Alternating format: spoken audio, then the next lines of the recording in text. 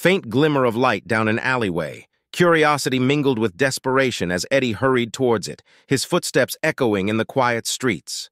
The rain fell steadily now, casting shimmering reflections on the slick P at the N. Eddie pushed open the heavy door, relief washing over him as he stepped into a cozy interior filled with the comforting aroma of brewed coffee and the faint murmur of conversation. The bar was modest but inviting, with mismatched tables and a handful of patrons scattered. A middle-aged woman with a kind smile greeted him from behind the counter. "Welcome, stranger. Looking for shelter from the storm?" Ed. The woman poured him a steaming mug of coffee, which he accepted with thanks. As he sipped the hot liquid, warmth spread through his chilled body. He glanced around, noticing the eclectic decor, old photographs on the walls, shelves filled with books and trinkets that gave the place a lived-in feel. "First time on Nerva?" the woman asked, conversational. Eddie nodded again. "Just got here. Not exactly how I plan," she chuckled softly. "Nerva has a way of surprising newcomers. It's not the friendliest place, but it's got its charms if you know where." Eddie leaned in, intrigued despite himself. "Any chance you know where I might find work?" Or the woman regarded him thoughtfully. "Depends on what you're willing to do. There's always odd jobs for those who aren't afraid of a little risk." As they spoke, Eddie felt a flicker of hope ignite within him. Maybe this unexpected detour wasn't a disaster after all. Maybe, just maybe, Nerva held the opportunity outside. The rain continued to drum against the windows. But inside the starlit haven, Eddie found a momentary refuge, a glimmer of light in the darken. The patrons, previously engaged in their own brooding thoughts or hushed conversations, slowly turned to look at him with a mix of curiosity and suspicion. Eddie hesitated, the rosin halfway to the bow, unsure of whether to continue or retreat into the shadows of anonymity. The barman, wiping a glass with unnecessary vigor, shot him a glare that could chill molten steel. "You playing for us, stranger?" Eddie swallowed, feeling the weight of every eye in the room on him. Just tuning up," he replied, trying to sound casual despite the nervous flutter in his stomach. A gruff voice from the corner spoke up, breaking the tense silence. "Play us something, then. Let's see what you got." Eddie's fingers tightened around the neck of his fiddle. He hadn't performed for an audience in a long time, and certainly not under these circumstances. But something in the challenge sparked a defiance within him. With a nod to himself, he drew the bow across the strings, coaxing out a haunting melody that filled the smoky air of the bar. The notes danced between shadows and light, carrying with them echoes of distant places and forgotten dreams. As he played, the atmosphere in the room shifted. The patrons gradually relaxed, their expressions softening as the music wove its spell around them. The barman paused in his polishing to listen, a hint of grudging approval in his eyes. Eddie closed his eyes, letting the music flow freely from his soul. For those few moments, he wasn't just a stranded sailor or a desperate traveler. He was a storyteller, weaving tales of adventure and heartache, of far-off lands and lost loves. When he finally lowered the bow, the silence that followed was different. It was no longer wary or hostile, but contemplative, as if the music had stirred something long buried in each listener's heart. Slowly, a smattering of applause broke out, tentative at first, then growing stronger as the spell of the music lingered in the air. Eddie opened his eyes to see faces softened by emotion, some smiling, some lost in thought. The gruff voice from the corner spoke again, softer this time. "Not bad, sailor. Not bad at all." Eddie smiled, a genuine warmth spreading through him. In that dingy bar on a rain-soaked xenoplanet, he had found a moment of connection, a fleeting glimpse of camaraderie amidst the loneliness. As the night wore on, Eddie played a few more tunes, each one drawing the patrons closer together, binding them in shared memories and unspoken understanding. And in that unlikely haven, beneath the dim glow of flickering lights, Eddie realized that sometimes, amidst the darkest storms, the brightest moments of humanity can still shine through. The barman's earlier jest about Eddie being a priest now felt like a distant echo, lost in the quiet murmurs that replaced the initial anticipation. He glanced around, meeting the eyes of the patrons who had moments ago been so captivated by his playing. Their expressions ranged from mild interest to mild irritation, as if he had interrupted something important with his mediocre performance. Feeling the weight of their collective disinterest, Eddie took a deep breath and decided to try a different approach. Maybe something more upbeat would lighten the mood and win back their attention. He launched into a lively reel, fingers dancing across the strings with renewed vigor. The tune was infectious, filled with energy and a hint of defiance. Eddie could see some heads nodding in time with the music, a few feet tapping against the creaky floorboards. But still, there was no applause, no cheers of encouragement. Just that same subdued atmosphere, thick with unspoken judgments and unmet expectations. As he neared the end of the reel, Eddie realized that perhaps music couldn't bridge the gap here tonight. These people weren't looking for entertainment. They were looking for something deeper, something that his fiddle alone couldn't provide. With a final flourish, he brought the piece to a close and lowered his bow, setting it gently beside him on the bar. The silence that followed was heavy with unspoken words and unfulfilled hopes. The barman, his expression unreadable behind his gruff demeanor, nodded slightly as if to acknowledge Eddie's effort. "Thanks, sailor," he muttered, pouring himself a drink and returning to his duties. Eddie nodded in return, accepting the subtle dismissal. He knew when the room had spoken its piece, even if the words were not voiced aloud. With a sigh, he reached for his own glass, suddenly feeling the weight of exhaustion settling in his bones. Outside, the rain continued to fall, a steady rhythm that seemed to echo the somber mood within. Eddie leaned back against the bar, lost in his thoughts, wondering where he would go from here. In the dim light of the starlit haven, amidst the disappointed faces and the lingering echoes of music, Eddie realized that sometimes even the most heartfelt tunes can't mend what's broken or heal what's been lost. And perhaps, tonight, all he could offer was a fleeting distraction in a world weighed down by its own troubles. Eddie retired to his room upstairs, the weight of exhaustion and a mild buzz from the whiskey settling in his bones. The barman's words lingered in his mind, two prayers. It seemed he had unwittingly taken on a role that extended beyond music and into the hearts of the patrons of the starlit haven. As he lay on the creaky bed, staring up at the cracked ceiling, Eddie replayed the evening's events in his mind. The faces of the audience, initially skeptical and guarded, gradually softened as he played. He recalled the moments when a foot tapped involuntarily to the rhythm, or when a hardened expression softened with the strains of a familiar tune. "I'm here to make contacts," Eddie murmured to himself, as if reaffirming his purpose. The life of a sailor was unpredictable, filled with fleeting connections and sudden departures. But here, on Nerva, perhaps he could lay the groundwork for something more stable. The whiskey-induced haze blurred the edges of his thoughts, mingling memories of other ports, other bars, where similar scenes had played out in different shades of light and shadow. Eddie had always been adept at reading people, at finding the pulse of a room and adapting his music to match its rhythm. Tomorrow, he mused, he would explore Nerva by daylight, find a meal as he had joked, but also seek out opportunities. He needed to replenish his dwindling credits, secure a place to stay for longer than a night, and perhaps uncover the secrets this planet held beneath its harsh exterior. As sleep finally crept upon him, Eddie allowed himself a rare moment of optimism. The strange gesture of currency, placed before him by the barman and then mirrored by the patrons, spoke of a tentative acceptance, a thread of trust woven in the fabric of a single evening's performance. Morning would bring clarity, he hoped, a chance to prove himself beyond the role of a passing musician, and maybe, just maybe, find a foothold in this unfamiliar corner of the galaxy. With that thought, Eddie drifted into a restless sleep, dreams colored by the haunting melodies of his fiddle and the uncertain promises of tomorrow. "Morning!" The barman greeted him gruffly, setting down a steaming mug of coffee without Eddie needing to ask. "You played well last night." Eddie accepted the coffee gratefully, the warmth seeping into his cold hands. "Thanks," he replied, taking a tentative sip. It was strong and bitter, just how he liked it. "Any chance you could tell me where I am?" The barman raised an eyebrow, a hint of amusement in his eyes. "Nerva," he said simply. "Not the friendliest place, as you've probably gathered, but it has its moments." Nerva. Eddie repeated the name silently, committing it to memory. "Any work around here for a sailor down on his luck?" he asked, trying to sound casual despite the urgency in his tone. The barman considered him for a moment, as if weighing his options. "Maybe," he finally said, his voice low. "Depends on what you're willing to do. There's always a need for someone who can handle themselves." Eddie nodded, sensing an opportunity. "I'm handy with a fiddle and not bad with my fists, if it comes to that," he offered, hoping to appeal to whatever needs the barman might have.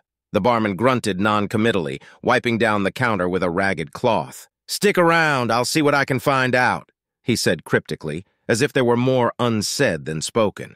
As Eddie finished his coffee, he felt a flicker of hope amidst the lingering uncertainty. Perhaps Nerva held more than just fleeting promises and last-minute gigs. Maybe, just maybe, it held a chance for him to build something more lasting a foothold in a universe that had a habit of tossing sailors like him from one port to the next.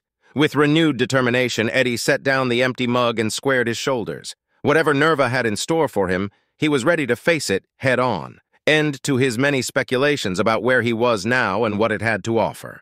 The taxi driver dropped him off in the bustling heart of Airinn, a maze of narrow streets lined with shops, eateries, and the occasional neon sign flickering in the daylight. Eddie thanked the driver and stepped out onto the pavement, feeling a surge of energy as he took in the sights and sounds of the city. People hurried past, their conversations a blend of alien languages and familiar tones. The air smelled of spices and fried food, a stark contrast to the musty atmosphere of the starlit haven. First things first, Eddie thought, scanning the street for a likely place to grab a meal. A small cafe with a sign advertising local delicacies caught his eye, and he headed inside, eager to satisfy his rumbling stomach. Over a hearty breakfast of savory stew and crusty bread, Eddie mulled over his next steps. He needed to find ship company offices to inquire about work, but first he had to gather some basic information about Airinn and its opportunities. After finishing his meal, he approached the cafe owner, a friendly woman with silver streaks in her hair. "Excuse me," Eddie began. "Could you point me in the direction of the nearest ship company offices?" The woman smiled warmly, wiping her hands on her apron. "Of course, dear. Head 2 blocks down this street, take a left, and you'll see a building with a large sign for Galactic Transports. Can't miss it." "Thank you," Eddie replied gratefully, tossing a few coins onto the table as payment. "And one more thing," he added, leaning in conspiratorially. "Any advice for a newcomer looking to make a good impression?" The woman chuckled, her eyes twinkling with amusement. "Be honest, be reliable, and don't be afraid to show a bit of spirit. Airinn appreciates hard workers with a bit of fire in their belly." With a nod of thanks, Eddie left the cafe, feeling more confident than he had in days. Armed with directions and a newfound sense of purpose, he made his way through the bustling streets towards Galactic Transports. As he walked, Eddie couldn't help but think that maybe, just maybe, Nerva and Airinn held more than just transient opportunities. Perhaps, in this corner of the galaxy, he could finally find a place to call his own a port, not just for ships, but for dreams and ambitions, too. Eddie's face lit up with immediate satisfaction. That settled his playlist for the night. His communicator had started updating, filling in the gaps as it scanned local sites. The reason he hadn't found any hotels or venues became clear. There simply weren't any. Here, what passed for music was held in churches, and accommodations listed as hotels were more akin to brothels with bars. Navigating the cultural nuances of this xenoplanet was proving challenging. Eddie couldn't reliably discern the genders of the local species, which meant he might have unwittingly walked among hosts who were entirely different from what he assumed. He chuckled wryly at the thought of possibly being surrounded by locals whose professions or roles he hadn't fully grasped.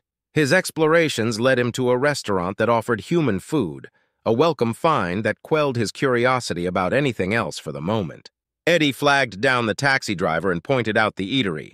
The driver's sharp intake of breath signaled his surprise. "Friend, that place is pricey," the driver cautioned. "My broodling runs a joint much cheaper and closer." Eddie nodded, mentally noting to check out the driver's recommendation next time.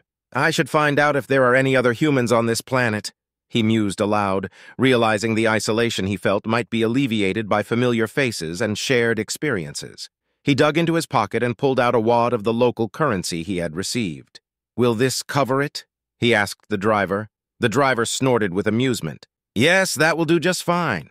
Enjoy your meal and welcome to Airinn." With that reassurance, Eddie entered the restaurant, his thoughts already turning to the possibilities this new world held and the challenges he would need to navigate to make it his own. Eddie chuckled at the taxi driver's remark.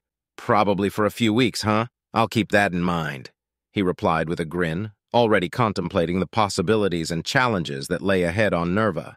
The restaurant was pleasantly clean, with booths lining the walls. Eddie estimated it could comfortably seat around 100 people at most. In the center of the room stood an unusual instrument that caught his attention, a hybrid of a piano and a church organ, currently being played somewhat clumsily by a local patron. The dissonant notes filled the air, ignored by the other diners as they carried on with their conversations. A server approached Eddie and guided him to a smaller booth. "Sir, I will fetch the human menu. Can I get you something to drink? We have human beers if you wish," the server offered politely. Eddie leaned back, relaxing into the booth. "Do you have coffee? I could seriously use a coffee," he replied with a grateful smile. The prospect of a hot, strong brew was enticing after the night he'd had. The server nodded. "Of course, sir. I'll bring that right over," he said, before disappearing towards the kitchen. When the server returned, Eddie eagerly perused the human menu. It offered familiar comfort food options: burgers and fries, deep-fried poultry with fries, or just fries. Perfect hangover fare, he thought, nodding to himself as he made his choice. As the server set down his coffee, Eddie couldn't resist asking the crucial question that had been on his mind since arriving on Nerva. "Are there any other humans on this planet?" he inquired, hoping for a glimmer of familiarity in this alien world. Majestic in their architecture, while others were ramshackle and seemingly held together by sheer willpower and layers of paint.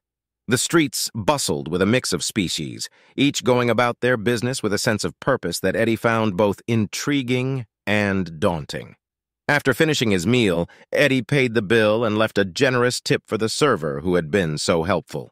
He ventured out into the city, his mind buzzing with thoughts of the message he had sent to the human contact and the prospects of finding work on Nerva. As he walked, Eddie couldn't shake the feeling of being an outsider in this vibrant but enigmatic place. He passed by shops selling exotic goods, glimpsed into alleys where vendors hawked strange fruits and artifacts, and found himself drawn to a bustling marketplace where traders bartered loudly in a mishmash of languages. The contrast between the polished and the ramshackle, the bustling market and the quiet alleys, painted a picture of Nerva that was both diverse and unpredictable. Eddie realized that to navigate this world successfully, he would need more than just luck. He would need to understand its rhythms, its secrets, and perhaps even its contradictions. As the day wore on, Eddie's wanderings led him back towards the starlit haven. He pushed open the familiar doors, greeted by the dim light and the subdued hum of voices. The barman glanced up from polishing a glass, a faint recognition in his eyes. "Back so soon, priest?" the barman remarked with a gruff tone that held a hint of amusement. Eddie grinned. "Back for another round of prayers," he replied, his voice laced with determination, "and maybe a bit more than that." With that, Eddie settled onto a stool at the bar, ready to face whatever Nerva had in store for him next. The stark contrast between the buildings puzzled Eddie as he wandered through the city. Some were polished and majestic, showcasing intricate architecture that hinted at a prosperous past. Others, mere steps away, resembled slums haphazardly constructed and worn down, yet oddly situated side by side. Deciding he had seen enough for the moment, Eddie called for his taxi to return. A nap seemed like a good idea before the evening's gig. Just as he settled into his room, there came a quiet knock at the door. Opening it, he found the barman standing there expectantly. "Ah, I was hoping you'd come down," the barman began, his tone carrying a hint of urgency. "There's quite a crowd that's heard about you." Eddie shrugged nonchalantly. "Sure, give me 10 minutes," he replied, closing the door behind him. Descending the stairs, he initially heard only muted sounds from the bar room. However, as he entered, he was greeted by a scene that surprised him. The room was packed with Xenos, tightly clustered around the bar. All the tables had been removed to make space, leaving only the elaborate chair that now awaited him at the bar. A bottle of whiskey and a glass had been placed there, yet no one else seemed to be drinking. The barman looked visibly relieved as Eddie approached. "Welcome back, friend," he greeted warmly. "I found some human beer if you prefer it." Eddie nodded, a mixture of curiosity and anticipation swirling within him. This unexpected turn of events hinted that his music had made an impact here on Nerva, perhaps more than he had initially imagined. As he settled into the chair, he couldn't help but wonder what the night had in store for him. The barman nodded understandingly. "You would prefer, but that's our best whiskey," he admitted. He poured Eddie a stout beer instead, indicating it was their choice for humans. Eddie took a sip. finding the stout satisfyingly rich. He settled into the moment, taking a minute to tune his fiddle before launching into his set. Despite the peculiarities of the pub, Eddie was in his element. He had performed in plenty of pubs before, and this one, with its eclectic mix of patrons, was simply a new challenge. Starting with Farewell to Airinn, he moved smoothly through tunes he had played the previous night, building the atmosphere in the room. As he transitioned into the Exile of Airinn, he noticed a shift. A few of the Xenos began to drink, mirroring his energy, and turning the gathering into something resembling a proper session. An hour flew by in a whirl of music and camaraderie. Eddie finally signaled for a break, waving over the barman. "Friend, I'm going to take a small break and another beer," he announced. "I need to freshen up. If anyone asks, tell them my throat and fingers need a break." The eyes of the patrons followed him as he made his way back to his room. Eddie felt a rush of satisfaction. This was more than just a gig. It was a connection forged through music in a place far from home. As he closed the door behind him, he couldn't help but wonder what the rest of the night had in store. With a nod of understanding. "Sure, I can play those for you," Eddie replied, feeling a surge of curiosity about the dark woman who seemed to know his music. He settled into his stool, adjusting the fiddle strings with practiced ease while the room waited in anticipation. As he began to play Farewell to Airinn, the atmosphere shifted once more. The audience seemed more engaged, their attention focused on the music weaving through the room. Finishing the tune, Eddie glanced at the woman. "How about The Exile of Airinn next?" he suggested, eager to see her reaction. The woman smiled knowingly. "Yes, please," she replied softly, her eyes holding a hint of intrigue. Eddie launched into the tune, letting the melody fill the space between them. The woman listened intently, her expression thoughtful. As the last notes faded away, Eddie couldn't help but ask, "So, what brings you here tonight?" The woman set down her glass, her gaze meeting his. "I heard there was a priest playing music," she explained cryptically. "I wanted to see for myself." Eddie chuckled, realizing the misunderstanding. Well, I'm not exactly a priest," he admitted with a grin. "Just a musician passing through, but I'm glad you came." The woman nodded, her eyes twinkling. "Your music is different," she remarked softly. "It speaks to something deeper." Eddie nodded in appreciation. "Music has a way of connecting us, no matter where we come from," he mused. "I'm just glad to share it." As they continued to talk, Eddie felt a sense of camaraderie with the woman, bridging the gap between their worlds through the universal language of music. He couldn't wait to see where the night would lead next. With the mellow voice beside him harmonizing flawlessly, Eddie continued to play, each note resonating perfectly in the crowded bar. As he moved on to other songs, the woman named Airinn sat beside him, her fingers tapping to the rhythm with evident enjoyment. She perked up particularly when he played Airinn Go Bragh and Airinn Star, her presence adding an extra layer of warmth to the atmosphere. They filled another hour with music before Eddie decided to take a break, noticing the crowd was in good spirits. "That was amazing. You have a fantastic voice," Eddie complimented Airinn, genuinely impressed by her musicality. "Can I ask your name?" She laughed softly. "Oh, I'm called Airinn. That's why I loved your songs," she explained. "It's so rare to find my name in something as beautiful as those tunes. I just had to come and see who had arrived." Eddie was taken aback, but intrigued. "Well, trust me, that name is very popular back home. I'm sure I could find another 100 or so more, if you don't mind the spelling. Were you named after the city?" Unbeknownst to Eddie, the barman's expression turned pale, and the crowd instinctively moved back, creating more space than before. Airinn continued to gaze at Eddie, her eyes wide with curiosity and a hint of something else that Eddie couldn't quite place. His voice was strained and his fingers tired. But it had been an exhilarating session. Airinn had insisted on singing Airinn Star again, eager to join in with newfound confidence. Her eyes swept the room, and Eddie could sense the audience's enthusiasm to hear the song once more. Only after promising to return the next night did Airinn finally relent and let Eddie rest. Exhausted, Eddie waved over the barman and signaled that the performance was over for the night. As he looked at the barman, he noticed a difference. This one seemed younger and more fit, perhaps a son taking over. The crowd, too, appeared younger, possibly joining their parents for the music. His thoughts, however, were primarily on the intriguing woman named Airinn, who had expressed interest in meeting him again tomorrow. "This planet is picking up nicely," Eddie mused to himself. Quietly, the barman placed 2 large piles of cash in front of him, a gesture that left Eddie momentarily speechless. "I never thought I would see that," the barman said with sincerity. "Thank you." With that, Eddie's room for the night was ready, a different one from before. As he retired to his room, he couldn't help but wonder what the next night would bring, both musically and personally, on this surprising planet of Nerva. The place was a full suite, unexpectedly luxurious, especially with the full bath that Eddie thoroughly enjoyed. Despite his fatigue, he couldn't sleep, still buzzing from the adrenaline of the gig. He spent an hour soaking in the bath, sipping on the waiting whiskey. Someone had even cleaned his clothes and neatly packed away his gear, a thoughtful gesture that Eddie appreciated. Finally, he sprawled out on the bed and drifted into sleep, dreaming of the dark-haired girl with the soft voice who had captivated him during the quiet night. Meanwhile, in the morning, Airinn, the new barman, gently tapped on his door. "Sir, you said to call you for lunch. The taxi is waiting," Airinn informed him, reminding Eddie of his plans.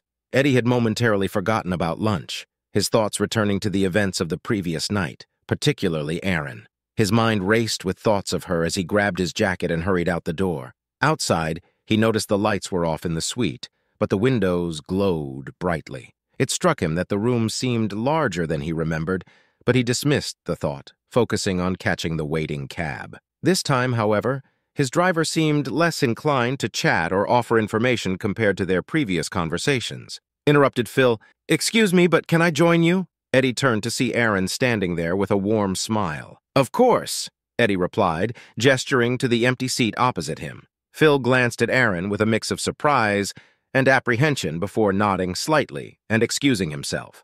"Hi again," Airinn greeted Eddie as she settled into the seat. "I hope you don't mind me joining you. Phil mentioned you work with the TTTA?" Eddie nodded, slightly taken aback but intrigued. "Yes, I'm Eddie. It's nice to meet you again, Airinn. Phil mentioned there aren't many humans here." Airinn chuckled softly. "That's an understatement. It's just us at the moment. How are you finding Nerva so far?" Eddie smiled, appreciating Airinn's straightforwardness. "It's different, but in a good way. The music scene here seems quite unique." Airinn's eyes sparkled with amusement. "Oh yes, the music is a big deal here. It's tied to almost everything. We're quite protective of it." Eddie nodded thoughtfully, recalling the previous night's session at the bar. "I gathered that. What about you? Are you involved in music too?" Airinn's smile widened. "In a way, I have an appreciation for it, let's say, and hearing you play last night was a pleasant surprise." Before Eddie could respond, Phil returned with a serious expression. "Airinn, we need to go. Now." Airinn frowned, casting a quick glance at Eddie. "I'll explain later," she promised before standing up.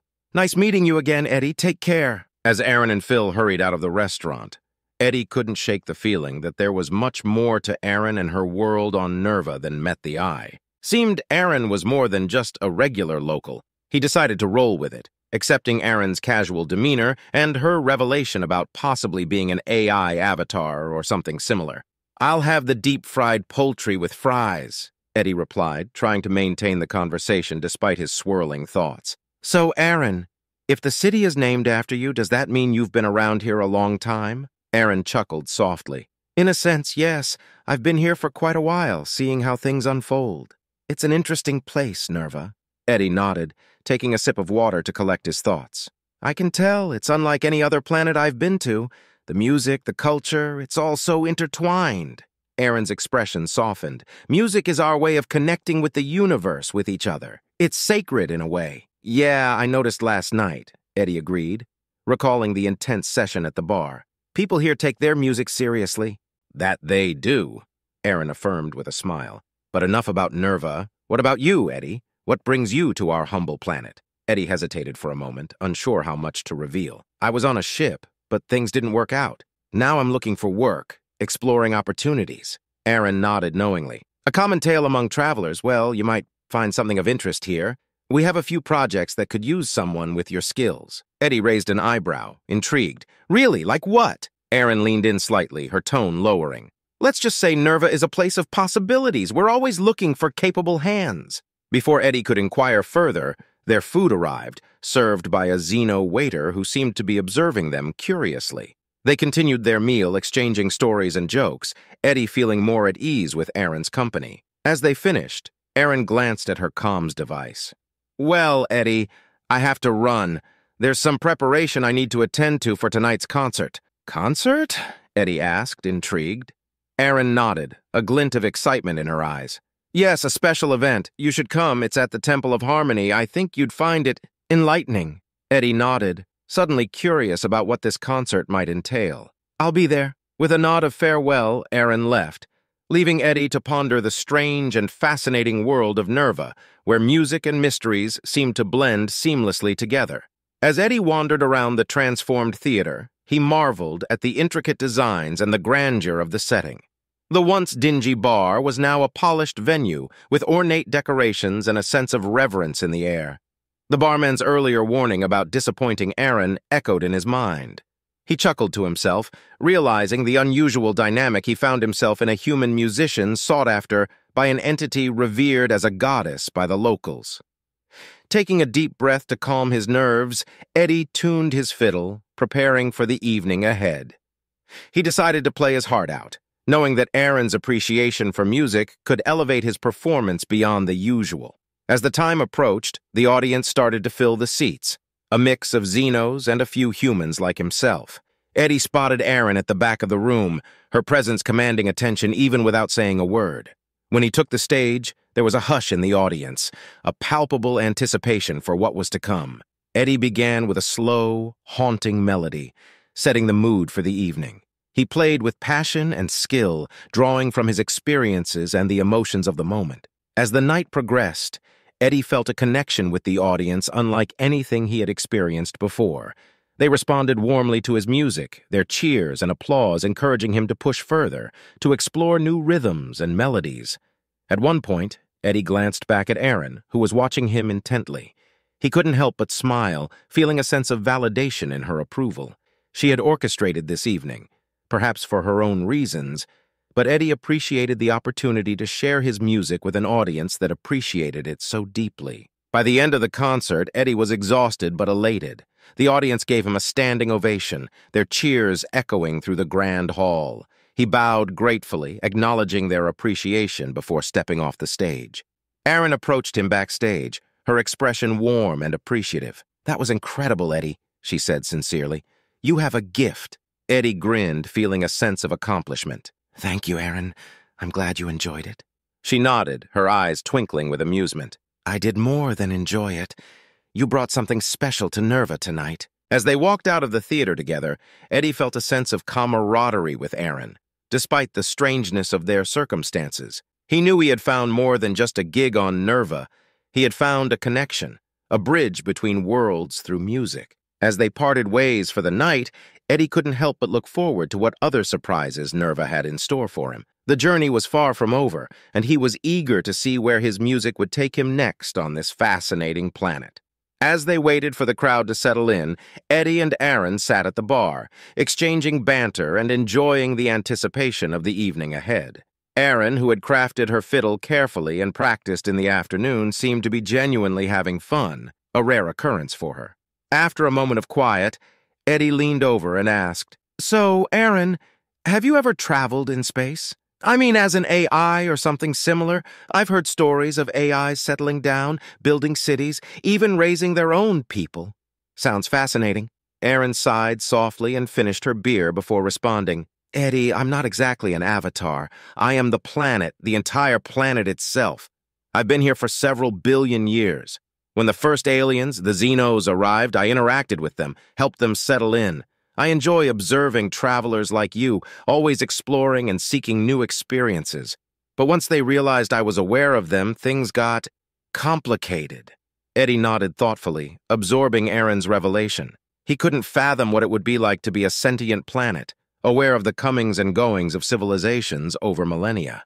"This must be quite different for you then, having a concert like this," he remarked, trying to lighten the mood. Airinn chuckled softly, a sound that echoed through the bar. "Indeed, this is probably the most fun I've had in ages, at least since the last ice age," she quipped, a hint of playfulness in her voice. She glanced at Eddie with a twinkle in her eye.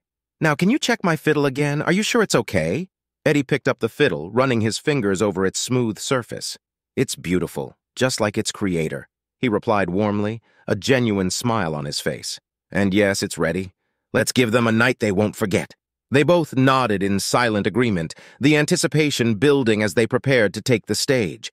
Eddie counted off quietly. 1, 2, 3, and with that, they launched into the evening's performance, their music filling the hall and captivating the audience, both Xenos and humans alike. For Eddie, this was more than just another gig on a distant planet. It was a unique experience, sharing music with a being as ancient and enigmatic as the planet itself. As they played on into the night, Eddie couldn't help but feel a deep sense of gratitude for the unexpected connections and adventures that music had brought into his life.